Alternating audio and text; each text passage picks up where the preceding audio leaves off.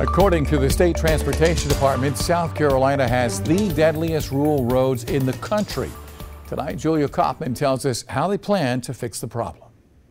Nearly 60% of fatal crashes in South Carolina happen on rural roadways. The South Carolina Department of Transportation says the Palmetto State currently has the highest traffic fatality rate in the U.S. Run off the road crashes make up over half of our fatal and serious injury crashes in the state.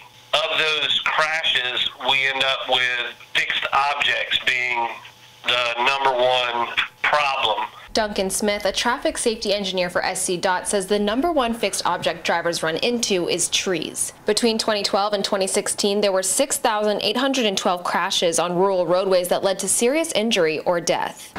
In 2017, SCDOT launched their rural road safety program to lower the high number of crashes. After years of planning, they're finally getting to work. It's kind of a two-part thing. First goal is to keep them in the road, and the second goal is to provide them with a safe location to recover if they do leave the roadway. To keep drivers on the road, SCDOT is adding rumble strips on shoulders and making pavement markings wider and brighter. They're also installing brighter road signs and putting a high-friction treatment on pavement. In case a driver runs off a rural road, SCDOT is creating more clear zones to provide a safe spot to recover. Here's a map of the rural roads SCDOT will work on in the Midlands. The program includes stretches of major roadways like I-95, I-26, and I-77. We just recently finished up 302 out towards Pillion has been done. 178 between Pillion and Batesburg-Leesville.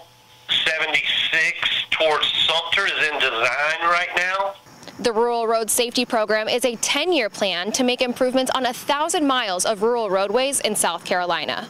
In Columbia, Julia Kaufman, News 19, WLTX.